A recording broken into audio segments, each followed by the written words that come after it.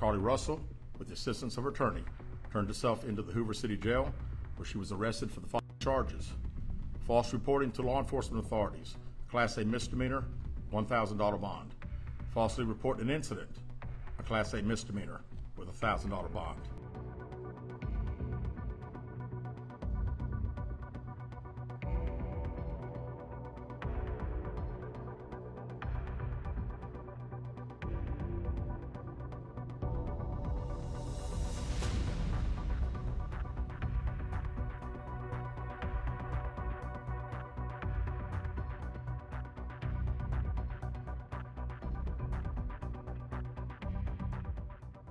This story opened wounds for families whose loved ones really were victims of kidnappings, some of which even helped organize searches in hopes they could find Carlee's alive so her family would not experience the pain and suffering that they felt when their loved ones never returned home.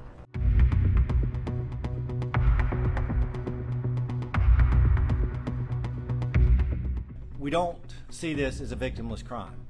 There are significant hours spent, resources expended as a result of this investigation.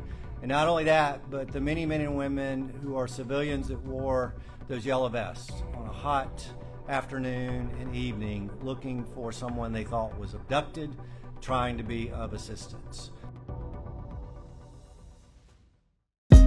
Hey, thanks for watching. If you like this video, check out these other videos from USA Today to stay up to date with all the latest news.